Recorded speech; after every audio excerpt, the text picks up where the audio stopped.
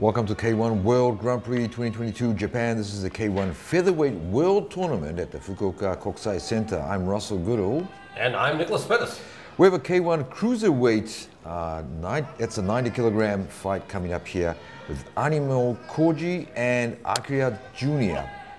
AKIRA is of Filipino and Japanese descent. We're going to see what this fight is going to look like. Interesting. Yes. We've got some big boys in the ring now. These are big boys. Not as big as the 120k we saw before with the super heavyweights, but this is a nice, interesting weight category. That was a good low kick to start off with.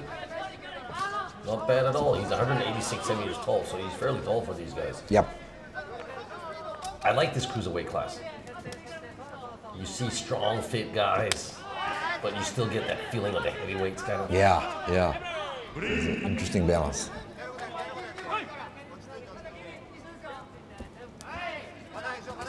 Oh, what a beautiful kick. Look at that.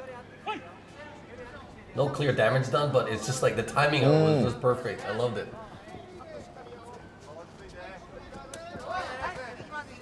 Nice. AKIRA Jr. has actually been throwing a lot of low kicks here in the first minute. Already, yeah. Yeah. A minute. That was a good shot. Ooh. With these guys, you never know what can happen. Yeah, that's still trained 90 kgs power. Oh, that was a good shot.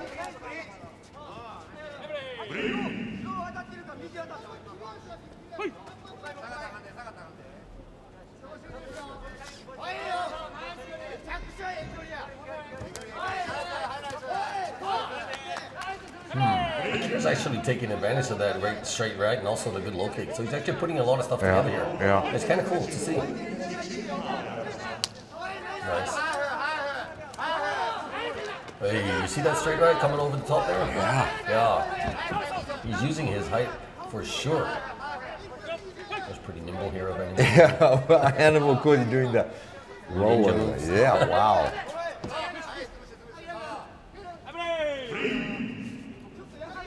Some amazing muscles on Animal KOJI there. And heavy punches for both of them, I guess, when you think about it. Yeah, it's seems like Animal KOJI is a little bit frustrated with the height difference. Yeah, okay. I mean, but they're doing their thing for sure. Again, another low kick. Even if he's blocking it, he's still smacking that, calf there. So, oh, see? That straight right coming over the top has been coming in a lot in the first 2 minutes here.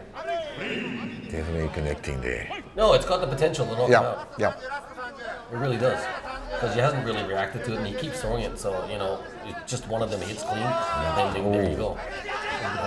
Ooh, good combination there. Nice. That actually hit him in the face. Why did he walk into that jab?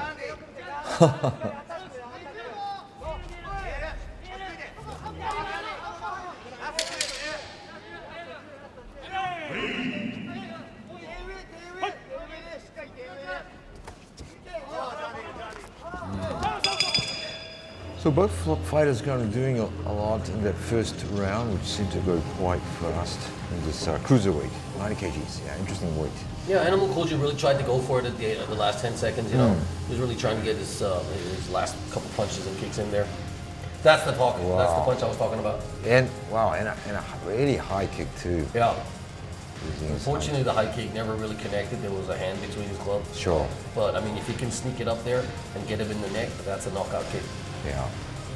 I'm more worried about him having not so good defense, Animal KOJI, because that's straight right, and it's not even a straight right. It's kind of like a curved punch that comes over his left hand. Like almost like turning. Yeah. It's like just popping it over, But he's connected with it a couple of times. Yeah. And that punch clearly has the knockout potential. See if Animal KOJI can keep up his defenses. Yeah. And see what aggressiveness he can bring in round 2 against AKIRA Jr., who's using his height really well. Good job. See, again, that punch. Again. Hey, wow. Comes from really a high position. And you say, yeah, I saw that. Oh, I told you. 3 See, that's it. I told you, man. I told you this was gonna happen. I saw that coming from round one. It's like, did you see the unbelief on KOJI's face? It's like, what just happened? Yeah, but My goodness. seriously, I mean, you need to protect yourself. And he wasn't putting his guard up, right? No. When he should have been. There's the winner, Akira Jr. And letting us audiences know.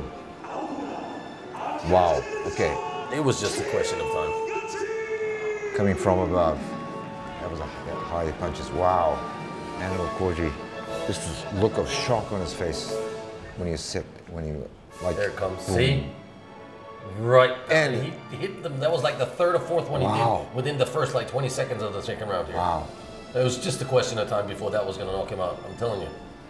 Great punch, actually. It's straight to the mat. He saw it, he tested it out, and then he kept following through with it, and there you go. Well played, Mr. Akira Jr.